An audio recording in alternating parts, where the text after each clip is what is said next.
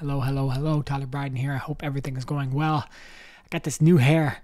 It's still not used to it shining in this little glowing light above me here. I hope you like it. I hope it doesn't distract you too much. I'm going to jump into my little screen here so you don't have to worry about it as much and talk about today's topic, which is starting to emerge and is, I think, super, super fascinating. This sort of intersection of technicality, of innovation and AI, ethics, and that is that OpenAI is apparently developing a watermark. And basically, the main idea here is that, obviously ChatGPT, but just OpenAI's GTP system in general has really had sort of an exponential rise here, and tons of people are using it to create content, do all sorts of different tasks, and in many of those, right now, it's indistinguishable if a human is creating that or if an AI is creating that, if GPT is. And, in many cases, that might not be a harmful thing, but in some cases, it might be.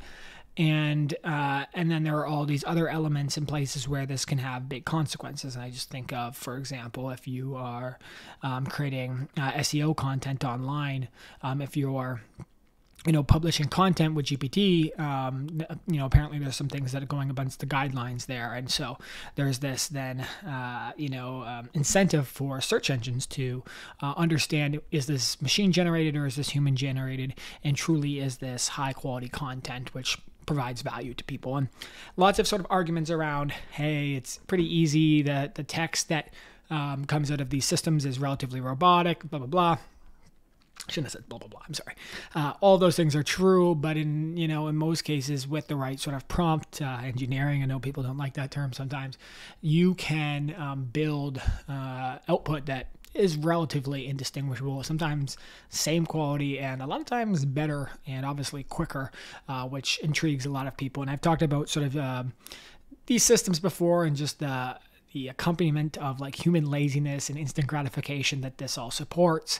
And so all of this is sort of culminating at once for the need for some sort of watermarking system. And so, as always, I'm sitting here, I've got a bunch of links, I got a bunch of things that I'm thinking about, and I've got a couple articles. So just scroll through and pick up a couple sort of key points off them, and you've got them there in the YouTube description on my page if you want to check these out in a little bit more. And one of the interesting things that sort of emerges is, how do they accomplish this? So there is, if I've got my link game set up properly, there is sort of a researcher who apparently was working on some quantum computers, and then came over to OpenAI. And so his name is Scott Aaronsons, and basically he's developing a tool for statistically watermarking the outputs of a text AI system.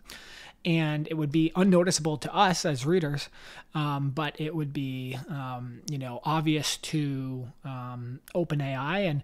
And then I think this is where some of the concerns start to emerge. So if there is this key, that key is obviously, somewhat proprietary in instance or theoretically, and who do they choose to share that key with? So do they share it with Google, because they are the ones responsible for indexing search content and it goes against the services, or is that a conflict and so that they don't share it with Google?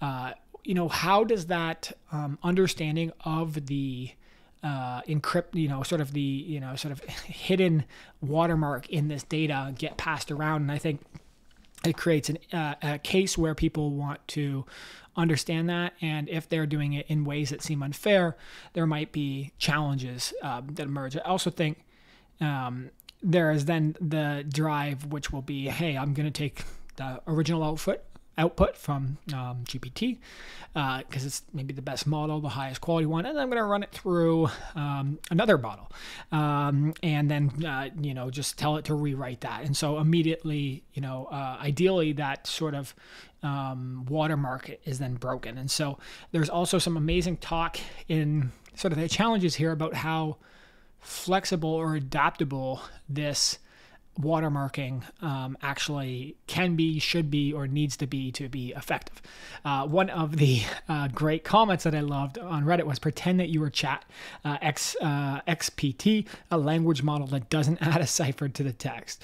And so, just some sort of, I mean, these are very technical, stupid, silly jokes, but I think that, there's a lot of people obviously interacting with this technology, and in some cases they see the positivity of doing this. And I think a lot of us can see the positivity of this if done right, but then also see sort of the consequences to it. And it's been a working prototype. This is not the first version of sort of watermarking techniques in text. There's a bunch of categories of sort of how they've done it, and I'm still technically grasping around this, but it could be something.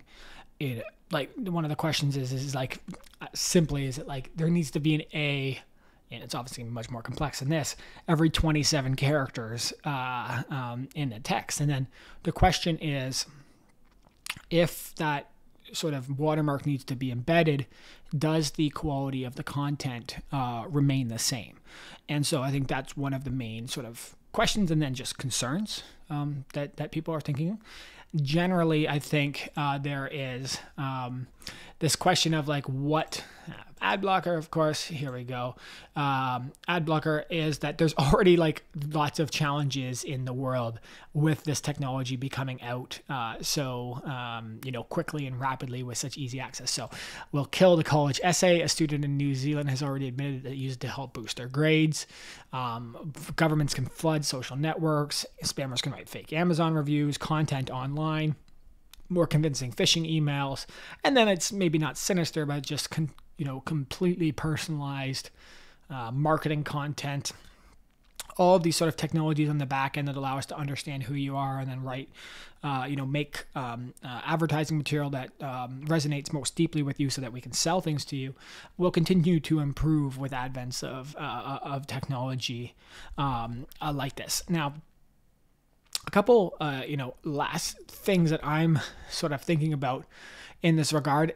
Well, first of all, it's super interesting. Let me see if I can see this, pull this up, just see where we are in the journey of like search trends on this, because what I'm seeing is articles are just starting to emerge in sort of December 2022, and obviously probably there's a little bit of focus being put on this, but I'm seeing here, if I go see worldwide in the past 12 months, interesting. I pulled this back up so you can see a huge spike, relatively low. Like, there are some in early Jan of 2022, but then reaching a peak as some of these articles have come out. And yeah, it does look like there are some related queries that's maybe dirtying up this data. But I think what this speaks to me, and what I'm just trying to elaborate with this point, is that there's such a huge adoption of this platform being actually being used, but then also massive awareness of it.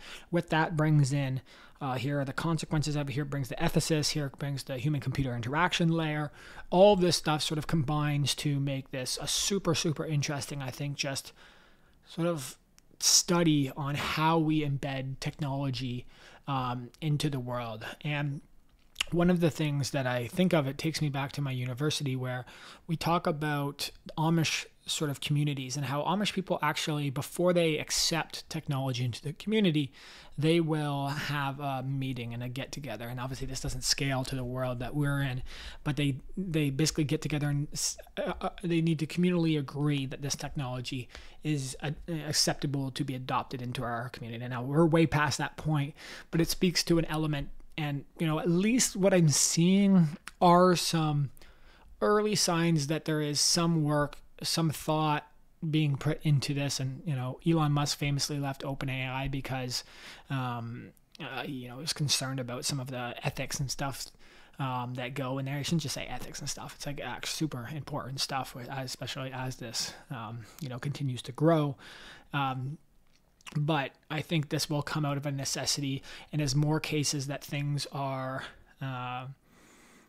work well, but then things break, the need will continue for this. And again, this is not live now, but some people maybe think that it will be embedded in GPT-4 with that release coming in 2023. We're not exactly sure. There's still a lot of people who don't think this is going to work. I'm excited to follow the story. If anything, truly, interesting and worthwhile jumps up, I'll be creating a video about it. I hope that this was interesting. You got some insights from me. I'm still sort of early into understanding all of this and, understanding like how this is going to be implemented, the consequences of it. And I think this is just absolutely just stunning to see it all unfold in real time. And I hope you feel the same way. I hope you enjoyed this video, and I hope you have a wonderful rest of your day. Bye-bye.